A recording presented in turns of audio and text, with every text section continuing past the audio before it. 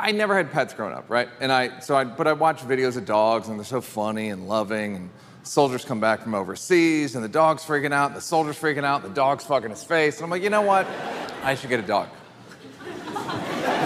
So I get a pit bull named Keith, and everybody told me Keith's gonna be your best friend. And I gotta say, maybe my 9th best friend.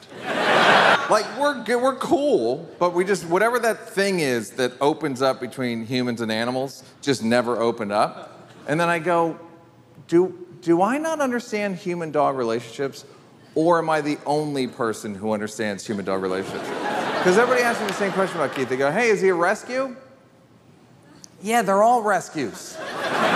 None of these dogs are thriving on their own. Never heard a story of like, hey, where'd you guys get your Labradoodle? Like, went into Bank of America, she was the manager. Now she's our full-time Labradoodle.